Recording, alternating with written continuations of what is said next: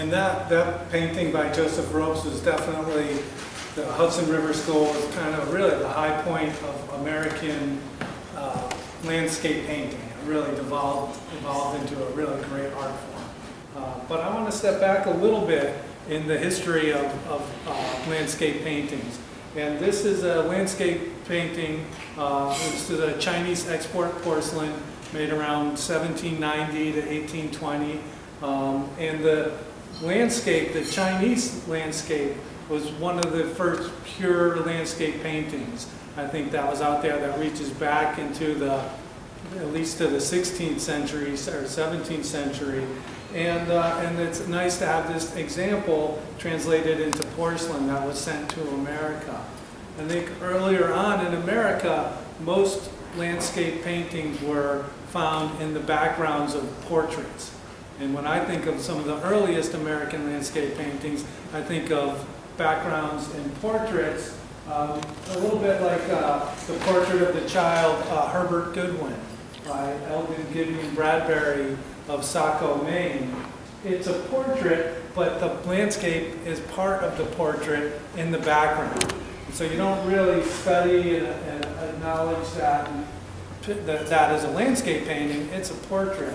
But when you look at some of the earlier landscape paintings by Ralph Earl and the Peels, then you really start to see that these landscapes started in the background as part of an element of a portrait, generally, focused on a person. So when we're done, I urge you to come up. And what's interesting is Herbie Goodwin is actually pointing to 3 tulips. They certainly appear to be tulips.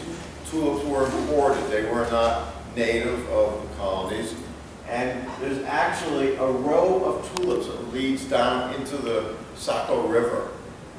And it's really quite fascinating. So he was so excited about, and the artist, that he actually has Herbie pointing to the tulips. Like, this was a really big deal, that they had tulips in their yard. And so, and that is Herbie. He's a boy. He's got his heart on one side. So what's interesting about this particular painting, just as an object, that the artist, Bradbury, never varnished this painting. That's exactly how it came down since it was painted. And when we first got this, the painting restorers we took it to said they were amazed. And they took one little spot and cleaned it, and the colors, just all that is just fine dirt, that grease that has added over 150 years. That painting, if it was clean, would look like it was painted this morning. Never had a spot of varnish on it. And Bradbury even made his own frames. So he even made that frame as well.